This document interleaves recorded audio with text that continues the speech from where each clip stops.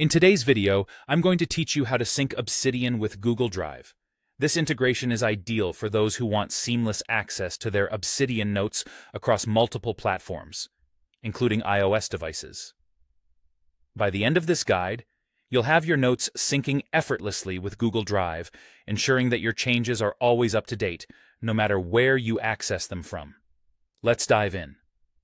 To begin, the key tool we'll be using for this integration is the Google Drive Sync plugin created by Richard Xiong.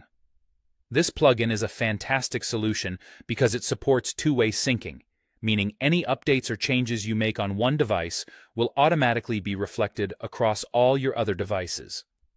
Plus, it's designed to work smoothly on iOS, making it an excellent choice for Apple users. First, ensure that you have Obsidian installed on the devices you wish to sync. With Obsidian set up, you'll need to navigate to the Community Plugins section in Obsidian. Here, you can search for Google Drive Sync by Richard Xiong. Once you've found it, click to install and enable the plugin. You might be prompted to allow certain permissions, so be sure to review these carefully before proceeding. Next, you'll configure the plugin settings to suit your preferences. Open the settings for Google Drive Sync and sign in with your Google account. This is crucial because it's where your notes will be stored. The plugin will request permission to access your Google Drive, which is necessary for syncing your notes. Don't worry, this process is secure and you'll have control over where your files are kept within Drive. Now that you're signed in, decide on how you'd like your notes to sync.